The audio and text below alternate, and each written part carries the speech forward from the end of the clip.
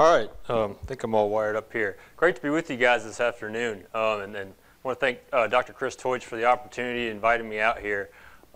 He was, until this year, was our forage specialist in Virginia, one of our forage specialists, and I think you're really lucky to have him. He was really well respected by our producers and his colleagues. So you guys, I think, got a great specialist that's going to do a good job for you.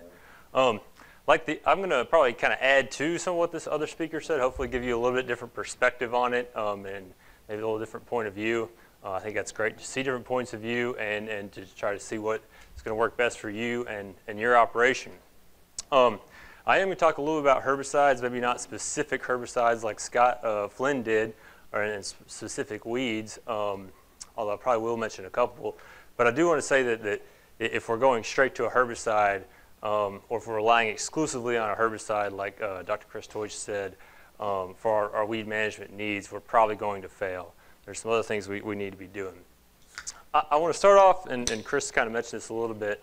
I want to start off with a little bit of a history. This was Carl Sprengel who came up with that theory of minimum. The plant growth is limited by the essential nutrient at the lowest concentration. And that's certainly easily applicable to soil fertility and plant growth, right? But I think it's actually more broadly applicable than that. Another way of saying this that you've probably heard of is a chain is only as strong as its weakest link, right? And so if we kind of go with the chain analogy or with this barrel analogy with the lowest stave, we've got to figure out what on the operation is the most limiting, right? Because that's where we really need to put our resources. You know, if our weed management is up here, then trying to address weed management may not improve our farm as much as if our soil fertility is down here or vice versa. So I don't know what that is on your operation. You've got to figure that out, but I want you to kind of have that in mind as we go through this. All right, so the goal of our pasture is livestock performance, right? And when we think about world-class athletes or Olympians, right? They're not just going out and eating junk food and candy like it's like the night of Halloween, right? They're putting good things into their body. They have probably a consultant who's telling them, you know, what's good to eat, what's providing them the things they need for what they're doing with their bodies. And I think with our livestock, whether that's cattle or goats or sheep or whatever, we've got to be giving them quality and forage. So we want a lot of it, and we want high quality, right? So how do we do that? How do we optimize our forage phase? So I think there's kind of three things we've got to be doing. Of course, we've got to select the right varieties and some other stuff, but provided you've got those foundational things, managing the forage you've got, we've got to do these three things in concert. We need proper soil fertility, and by that I mean taking and following soil tests and following those recommendations. We've got to have good haying and grazing management. And I think we're also going to have weed management in there. We're not going to be able to get good weed management by just those two things alone. So I think this is a three-legged stool. We really, to get the most benefit out of that wood there, we need really to have all three of these legs in place. All right, so we're going to go into each of these a little bit, sort of with an eye on weed management before I go into the weed management kind of more formally. But proper soil fertility, what that is doing for us is giving our desirable species the best chance to thrive, to be competitive, right? And so we want to increase the density of those and the competitiveness of those, because that's really what's going to help us combat the weeds. Another way of saying that is saying that it's going to shift the competitive advantage towards our desirable species and hopefully away from our weeds, right? So weeds will take up fertility or fertilizer just like our desirable grasses will.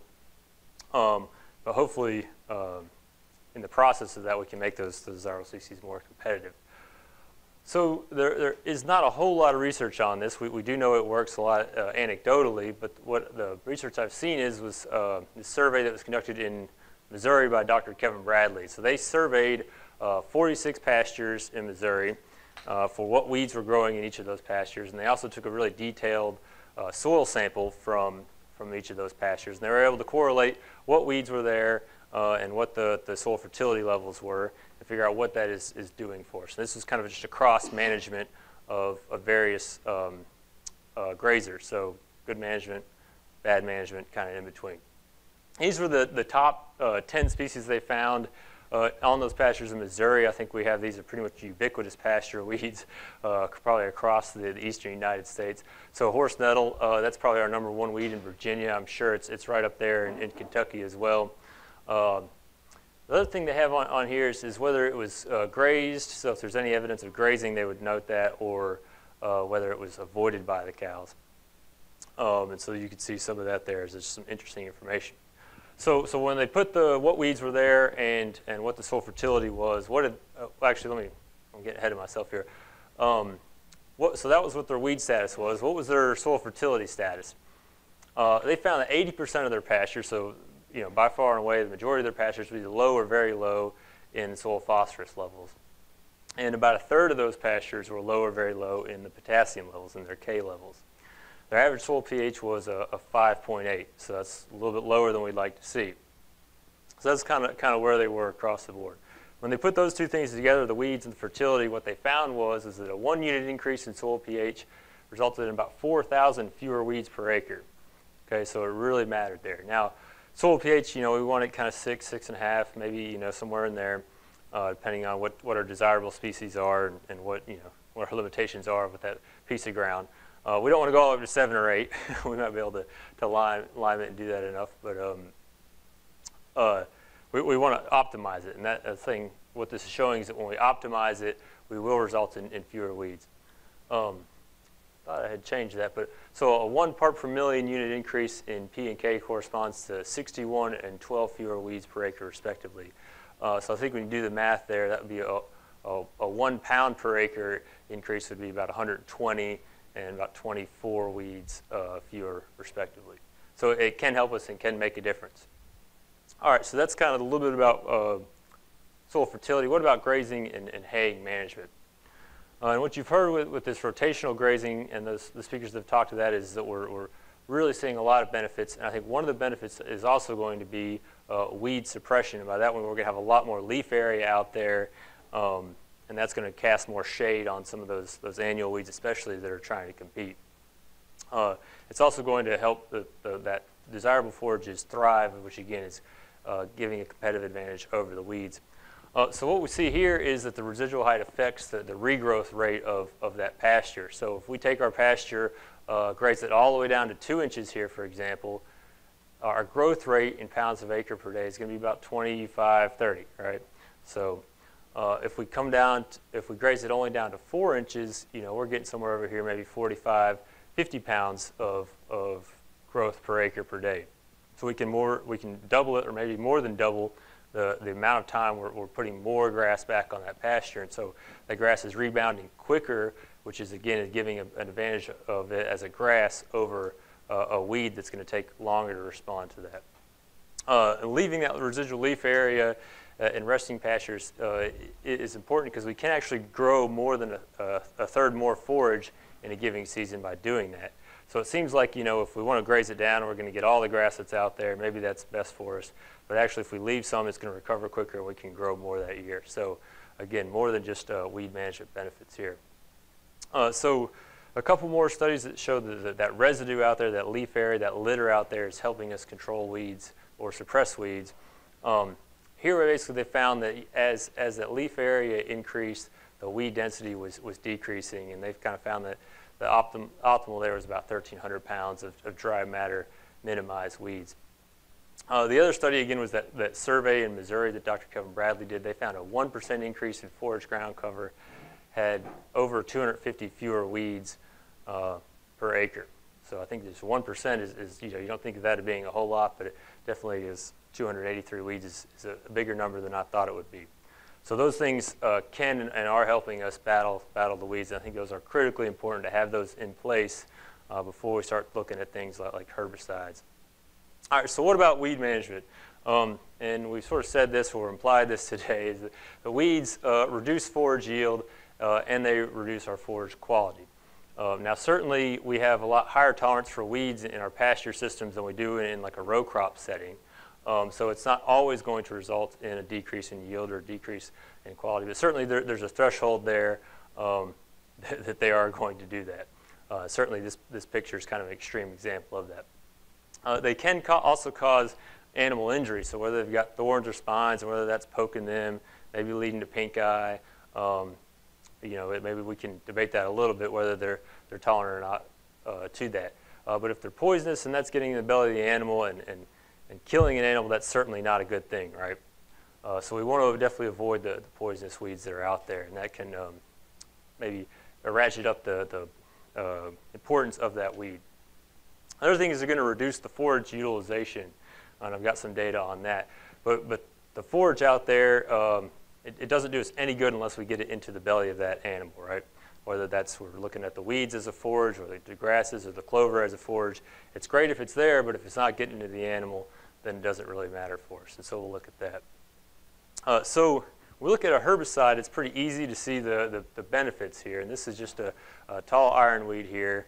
This is Grazing next, a plot of that 1 year after treatment. So you can really see the difference there. But does that actually translate to a benefit for us as a producer?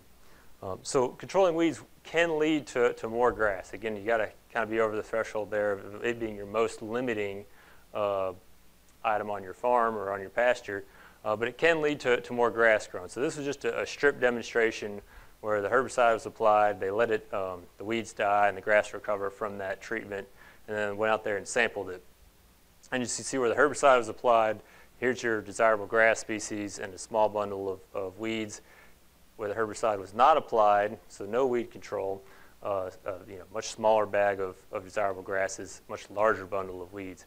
And that actually resulted in over doubling the amount of desirable forage that was grown on there by controlling those weeds. I mentioned utilization, and this is the study I'm going to show on this. This is actually conducted by my predecessor at Virginia Tech, Dr. Scott Haygood. And they were looking at the control of horse nettle, and then what was utilized of the desirable forage by the cows there. And so sometimes you'll see this, although not all times, but you'll see that kind of ring around a horse nettle plant of ungrazed grass, where they've grazed around it, but the thorns are there, or whatever is there in the horse nettle, they don't want to get near that, so they will leave that grass. So again, if that grass is there but not getting into the animal, it's not doing us any good. So there's various herbicide treatments here, and then the percent control or percent utilization over here.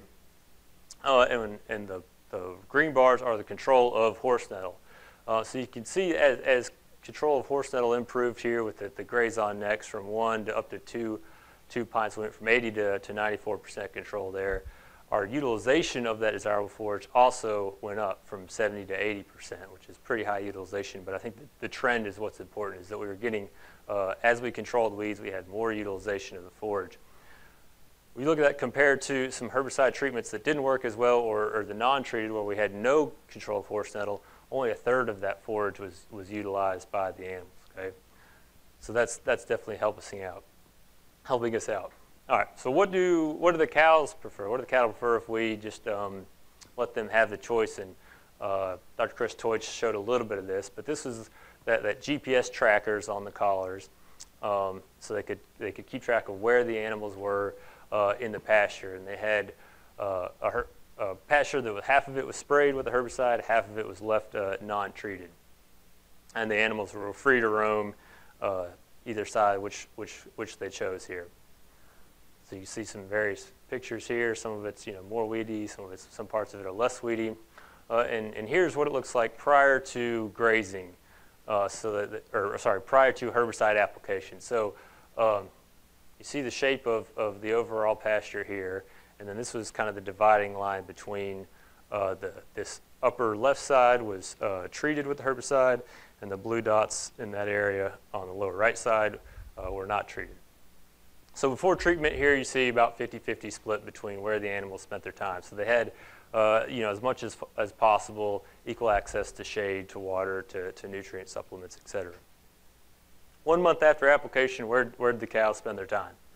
Well, it's still about a 50-50 mixture, right? So what's happening there?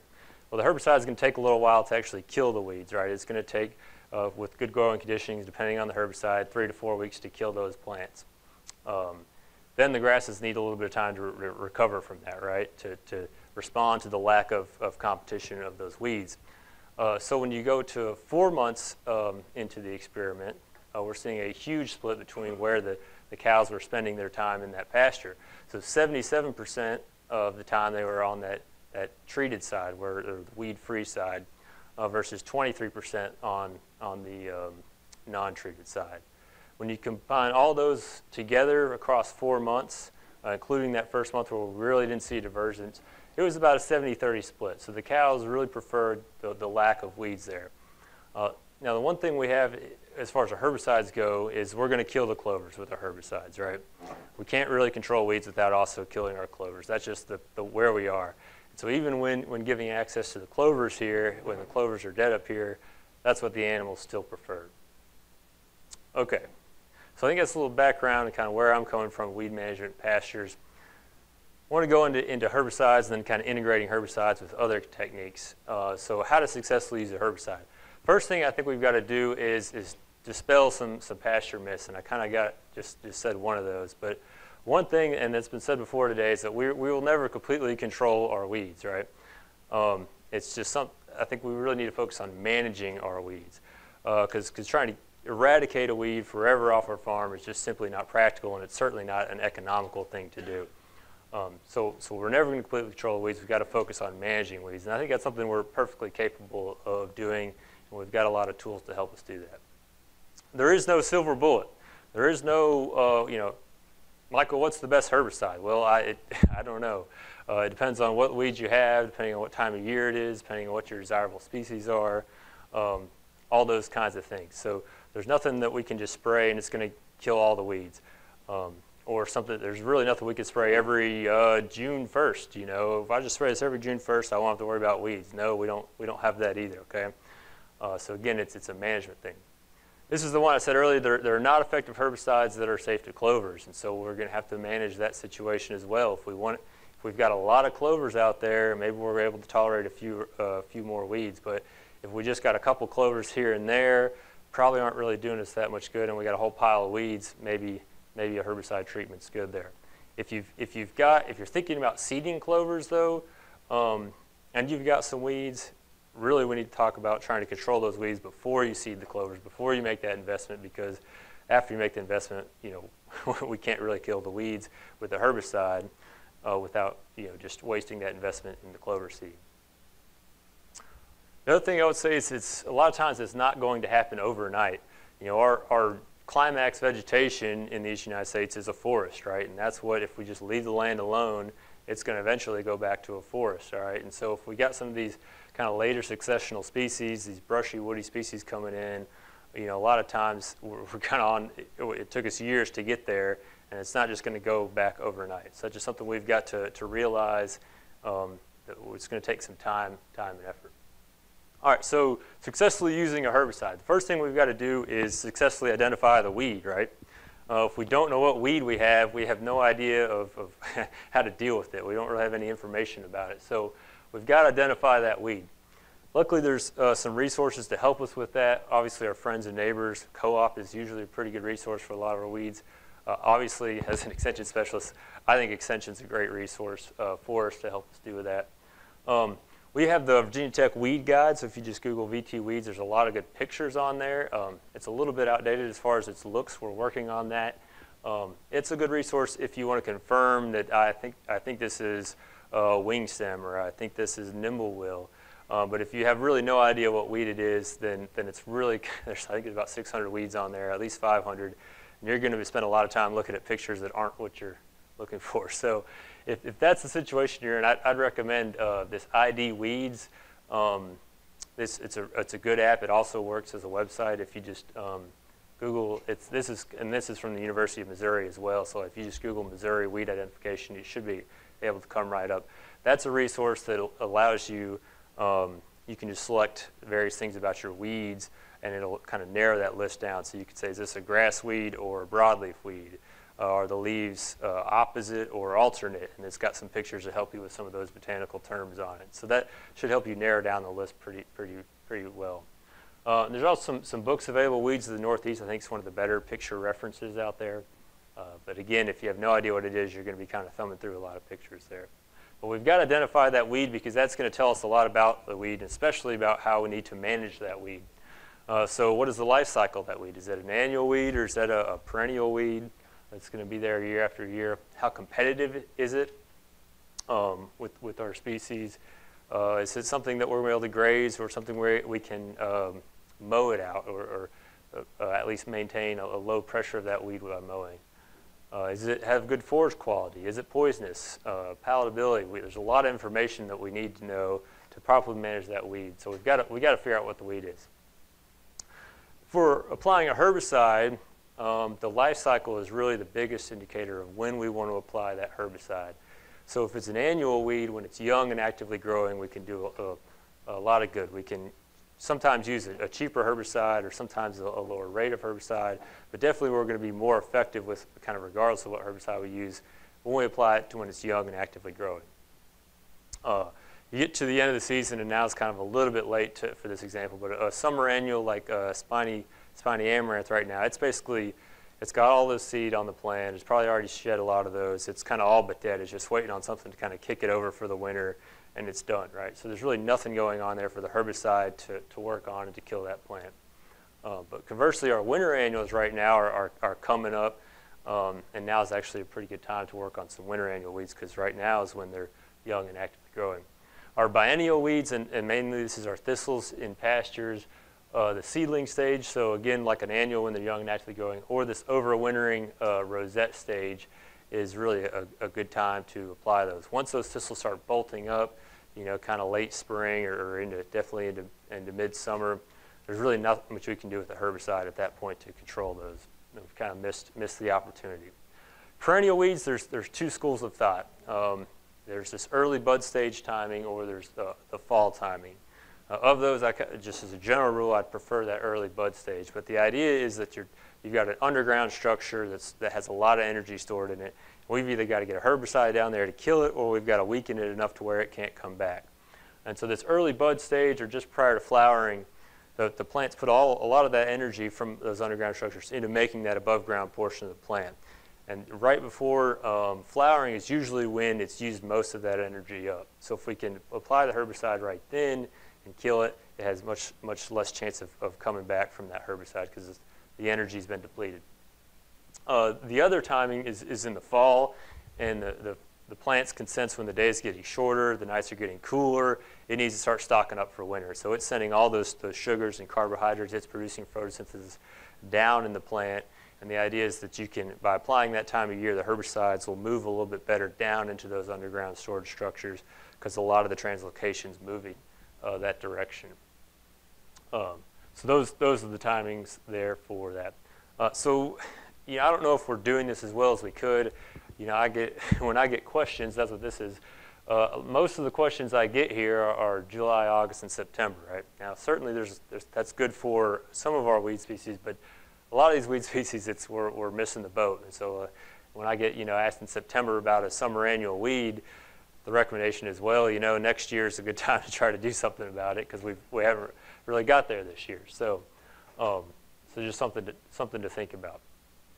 This information, I've kind of split it up here just to fit it on the slides a little better, but this is in the proceedings for this meeting. This is sort of the optimal time of year for application of herbicides to selected weeds. So this is grouped at the top of it by winter annual weeds, summer annual weeds, and biennial weeds, and you can see when that is. So summer annual weeds, May and June is really when those plants are young and actively growing, and when we can get the most efficacy from those herbicides. Winter annuals, I said right now, is really kind of start till right now up into, depending on when you get a really hard frost or when it starts really staying cold, we can get pretty good effectiveness of herbicides now in winter annual weeds. For our perennial weeds, it really kind of, like I said, the early bud stage is the rule, but there's always exceptions to that rule. A couple that I'd point out here, for me, Carolina horse nettle, that's going to be a little bit later. That's when that full flowering time is really best for that weed. And you can see some of these others that are up there. All right, so what to apply? We've also included the Virginia Tech, and there's actually I believe that there's a handout included in one of the appendix of a Kentucky recommendations as well. But the point is, you've got a lot of different herbicide choices up here for you in grass pastures and forages. And then we've got a lot of different weeds here. So winter annual weeds, summer annual weeds, and this table kind of keeps going into biennial weeds, perennial weeds that are split up to herbaceous perennials and then woody perennials. And so the numbers on here are basically a 1 to 10 scale. And so 10 being 100% effective or highly effective, 95% or better. And then 7 would be like 70% effective. We have some like dashes on here, which is basically we don't have any data. It's not on the label and we don't have any data. So, but we wanted to include, if we had information on a lot of the herbicides, but maybe not this one, we still wanted to include that information in the table. A couple of these will have an L, like right here's an L. That means it's labeled, but we don't have any university data to corroborate that. So I think this is really useful table because it's never just one weed, right? It's usually 2, 3, 4 weeds you have in your pasture, and trying to figure out what herbicide is going to be best for you can be fairly complicated, especially when you're just looking at herbicide labels online or something. So you can kind of make a nice happy compromise. And you're probably going to have to compromise on the timing of that herbicide application as well, because one weed might be earlier to emerge, and so when it's young and actively growing, it's a little bit different timing than a different weed. So it's always a little bit of a management, but hopefully this is important information that can help you with these. Last thing I'll say about these numbers are these are based on kind of 4, 6, sometimes 8 weeks after application. These aren't like a year after application like Scott was talking about with some of those herbicides. So that's what these are based on. They're also based on optimal application timing to small weeds, to the size that's indicated on the herbicide label, and also in adequate environmental conditions. All right, so if we go out and it's the high is 35 for that day and we spray a herbicide, it's not going to be very effective. I can tell you that right now. If it hasn't rained in 3 weeks, we go out there on something that's shallow rooted, it's not really actively growing, so it's not going to be very effective. So those are some other considerations to make. So what are the big herbicide mistakes that we see out there? One of those is, I would say, is definitely the wrong application timing.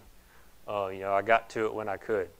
I totally understand that. I know you guys are probably busier than I am. My problem is I'm away from home, so when I come back to go do it, sometimes we've missed the optimal window there. But getting that timing, we're making this investment in the herbicide, investment in the pasture, we really got to make sure that timing is key to our success. Use the wrong product, all right?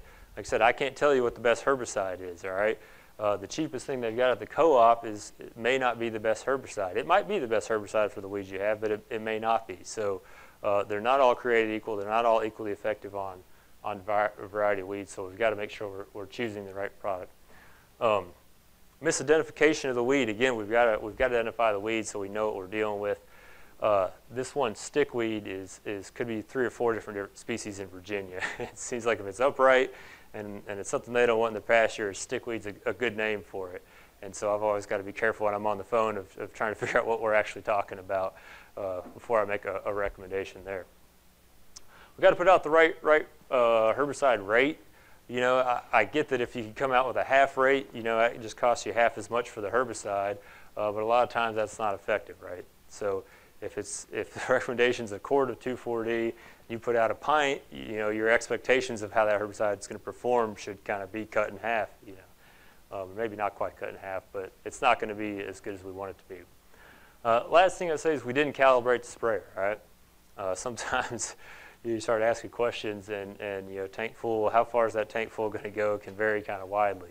I get we're kind of rolling, we're turning, we're up and down, but we've got to have that sprayer calibrated, because if we go real slow and we don't cover much ground, we probably put on way too much herbicide, and we might be happy with the control, but we spent too much money on it. Conversely, if we go real fast, we cover a lot of ground, maybe we're not so happy with the weed control because we put a cut rate on, essentially, is what we did there. So, all right, so that's some stuff about herbicides, and certainly that's not the whole gamut of what you need to know about herbicides. There's grazing restrictions and haying restrictions. There's adjuvants or surfactants that need to go on some herbicides that don't go in others, and a lot of that's in our pest management guide. I think those are really the basics. How can we integrate these with some of our other management practices? Well, mowing is certainly another practice we do quite routinely for weed management. And this is the sort of a theoretical response of a perennial weed to mowing. That is, so you started the year, and our energy reserve going from low to high. You start out the year with pretty high energy reserves in that underground storage of that perennial plant, right? And as the spring comes, it starts to grow, and that uses up the energy, so the energy level goes down, right? And this would be where where you'd want to put on that herbicide right before it starts flowering, because that's where that energy level is lowest. Now, if we don't mow it, we don't put on the herbicide, it goes to flowering, and it starts building back up energy more for the winter. And when you get to your winter frost and it's kind of dormant for the year, that's where you end up.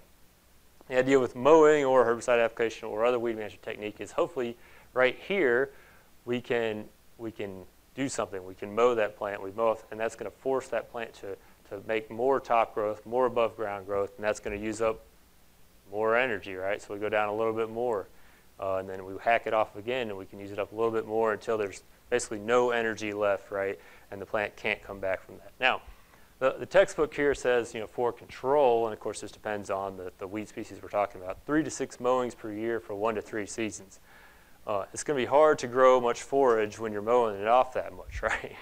So, and certainly we're spending a lot of money and time to get that result. So I don't think mowing by itself is really a very effective weed management. It certainly can help us with some things, and so we'll talk about that.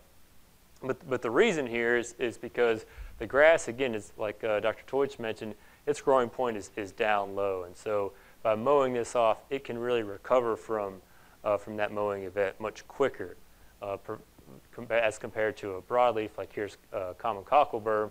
Its growing points are up in the air, right? So when we cut those off, it actually has to generate new growing points and come back, and it just takes it a lot longer to recover from that event.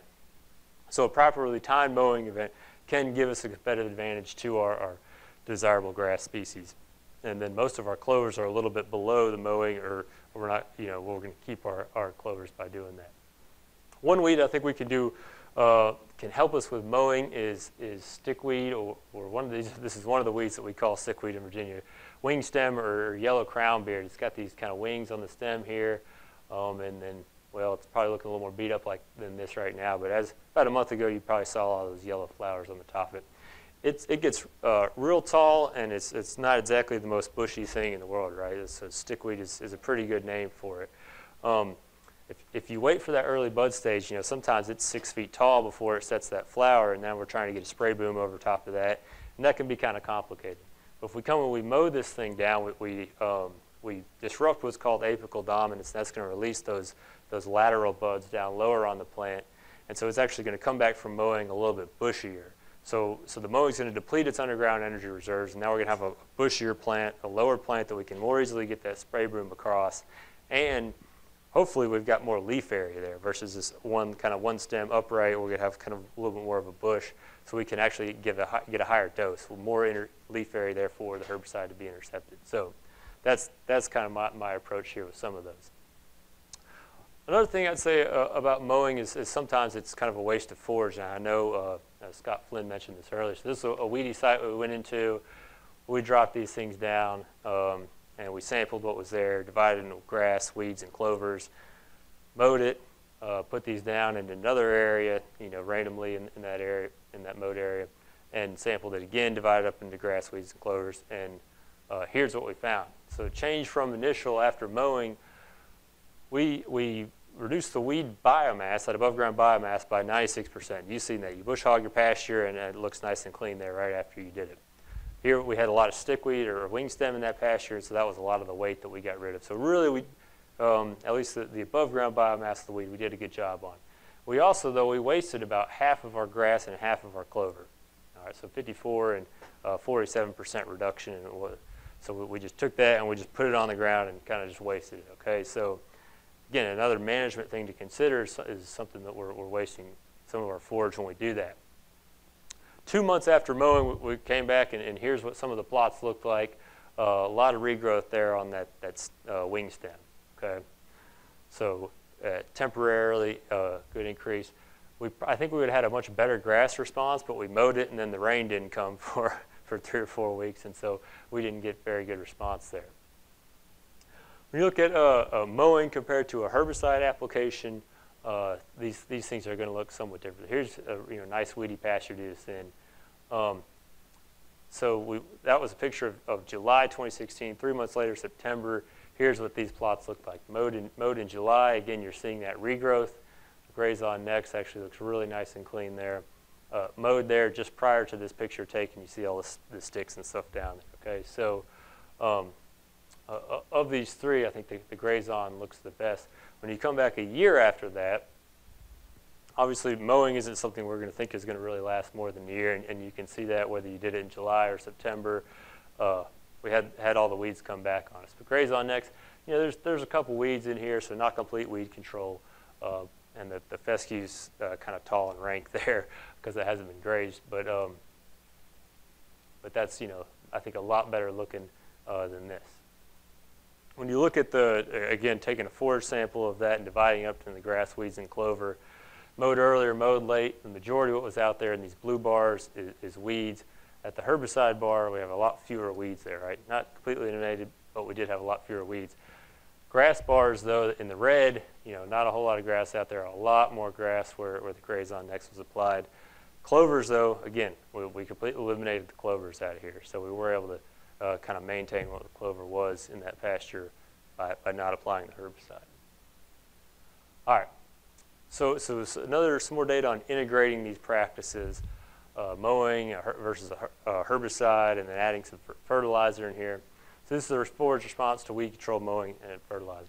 So this is yield. So tall bars are better if it's our desirable species. Tall bars are bad if it's our weed species. And so the desirable grass is in green, and black is the weed bar. So you can see when we did nothing, we had a little over 4,000 pounds per acre of weeds, and maybe 1,500 pounds per acre of grass. So good weedy site to go in and do a herbicide weed management research in. Where it was mowed, again, we were able to grow more grass there, that recovery period. Where the weeds were sampled, though, we still had some weeds. And so when you think about these weeds as far as these could still be reducing the utilization of that, the quality of that forage, potentially these could be poisonous weeds, okay? So just because we did a good job of reducing the weeds compared to the check or the control doesn't mean we did as good as we could have done. Where we mowed, well, let's jump to where we fertilized it only.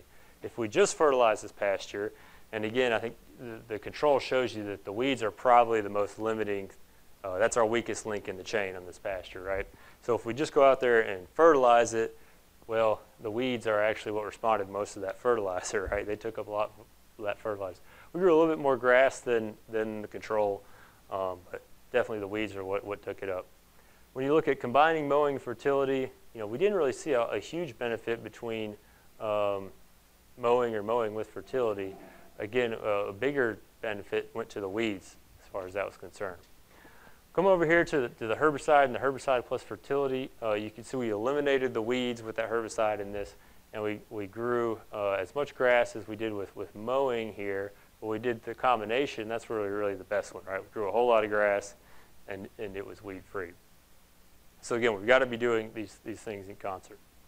All right, and we've heard about this before, another technique to manage weeds is to try to graze the weeds, right? Whether you do that through training the animals or try to do it through multi-species grazing, I think we just need to realize that there's, like with anything else, there's potential benefits and potential costs to that. So some of the benefits to this is we have less effect on a non-target species. And so, like I said, we apply a herbicide, we're going to kill those clovers. If we graze them out, we're probably going to be able to keep those clovers. We're going to have some natural fertility return, right? That manure is going to be deposited in the pasture, and so we can convert maybe the weeds into some fertility, which would be a good thing. We can reduce our pesticide use, potentially have lower direct costs, and potentially convert some of our weeds into an animal product. So whether that's beef or whether that's milk or whatever that product is coming off the pasture, weeds may be able to convert it into that. So those are some benefits, but there's also some costs to these, right? We have capital costs of the animals. If we want to introduce goats on the farm, we don't have goats, we got to get some goats, right? We got to go buy them, right? We could borrow them, but we're going to there's going to be some expense there. We also might have some extra fencing or animal care needs. Certainly management, I think, is going to be ratcheted up with multi-species grazing here. The loss of animal condition or weight gain on the animal, I think that's certainly a risk that's out there. It may happen, it may not happen, depending on what animals are the animals eating those weeds, or which weeds those are, or the effects. But it's something that can happen, so something you need to be aware of. Reduce the value in the animal products such as wool. You're probably not going to have complete weed control, so I don't think that should be the expectation going in there. Just like as we're not going to have complete weed control with a lot of our pasture herbicides. All right, but hopefully the idea is, again, just getting those down to a manageable level where those aren't the limiting factor in your operation. The spread of weed seeds in feces, hair, or hooves, I think is something we definitely want to be concerned about. And some of the research shows that we can actually make these weed problems worse, depending on how our management is. This has been shown by several of the presenters that weeds can be nutritious. I think what I would just remind you is that as the weeds progress through their life cycle, as they mature from a vegetative kind of early growth stage through flowering, and then putting on that fruit or seed head, their forage quality is going down for the most part. Okay, so trying to get animals out there when they're young and tender, just like we would for our grasses, is important when managing weeds. Now, I think it makes it a little bit harder, obviously, because we got several weed species. Again, if we just have a big broad area of grass that's all managed the same, it's going to kind of hit those stages at the same time, right? We got 4 or 5 different species. When they're the most palatable and when they're most easily grazed is going to be very different across those species, and so that can be a definite challenge when trying to graze weeds. All right, so this is common ragweed here, and you see this is when it's young and actively growing, and so one of the management challenges here is that this is when animals are going to most prefer. It's going to be the most palatable, it's probably going to be most digestible, etc. This is also when it's the most susceptible to a herbicide, right? We can easily control this with a little bit of 2,4-D or a little bit of dicamba right now, okay? Now we're going to kill that clover in the process, but that's just a management decision you've got to make. If we don't do anything about it, or if we graze it a little bit and then the animals stop grazing it for whatever reason, here it is at the end of the season, right? So you see a whole bunch of ragweed, a whole bunch of seed there that are going to be problematic for next year.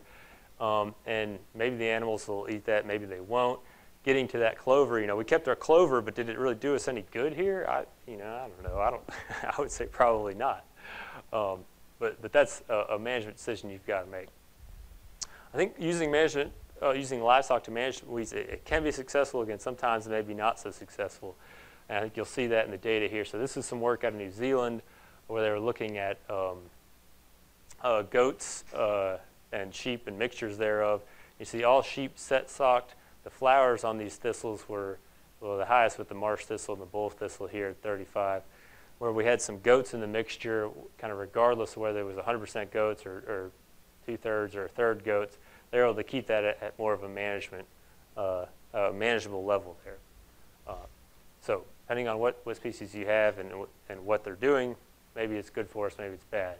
Here's some cows eating some thistle, and and this is an extreme example for sure, because there's no grass there, there's nothing else there for them to eat. So of course they're going to eat that.